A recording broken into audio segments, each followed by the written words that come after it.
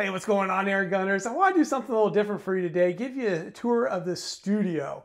And so behind me, you see the typical wall, but we're going to give you the behind the scenes tour of what we do here at the Airgun Advisor. And when I say we, I mean me, because I'm the only one that works in here on this stuff. I am the videographer, I write the scripts, I do all the testing. It's just me and myself that do the show. Behind me, something new that I've added to this is these air guns that I have behind me. These are held up by a company product called Hold Up Displays, and they are a trigger lock display company. And that allows me to have things locked on the wall here behind me without worrying about it being removed without my permission. That's because I have a 9-year-old son and I don't want anything to ever happen to him. So I make sure that safety is a priority here in the studio. I'm going to step back a little bit here so you can see the wall, because I want to show you something else that you definitely had no idea was going on. So give me a second.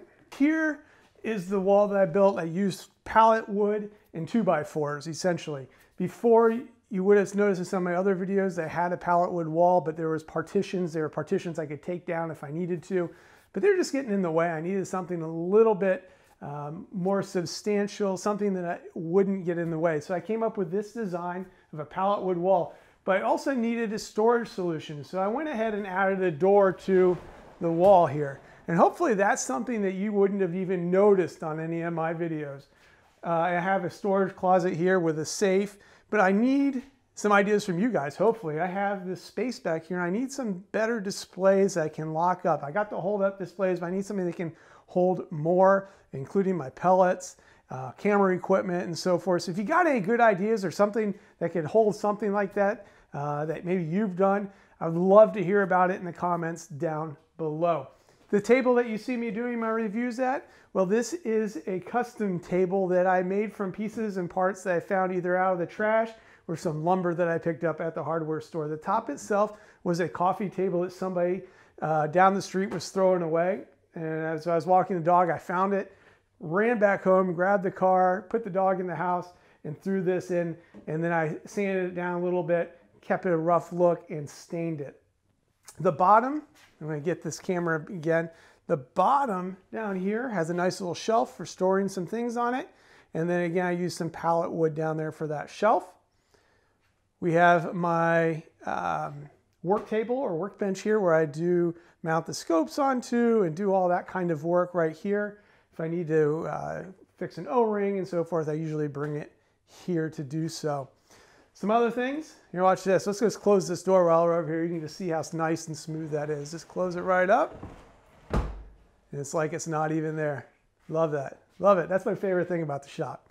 Also built these this shelving unit here so I could have my compressor and storage some air tanks up in here, and then also other pieces and parts, some targets up above, and then also added electrical down below so I could plug in the compressor. I didn't have any electrical on this wall at all, and now it allows me to plug in my compressor, my welder. I don't take my saw and use it right here. I take it outside, just way too dusty. And then also my regular air compressor that I have here for tools and so forth. So, you know, this is a garage shop that I've made into an airgun YouTube studio, really.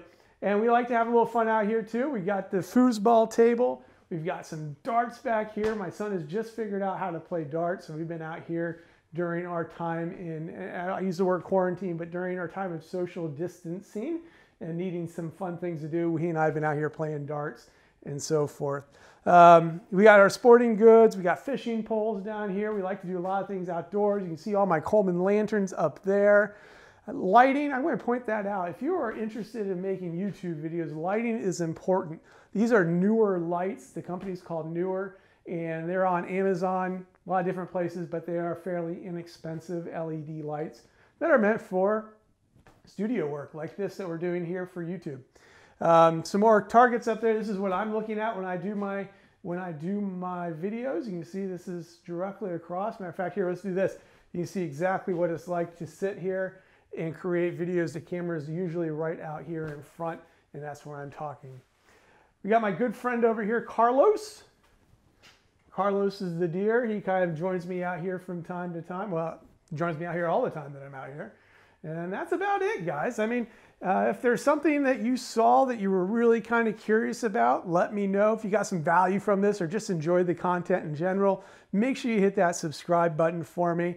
I do this purely out of the love of the hobby and my want to share my enthusiasm for the sport with as many people as I can, just because I enjoy it so much. And YouTube and writing and the internet just allow me an avenue to share that with thousands and thousands of people like yourself. Hey, until next time, guys, make sure that trigger pull stays smooth, those pellets fly straight, and we're going to see you right here on the Airgun Advisor.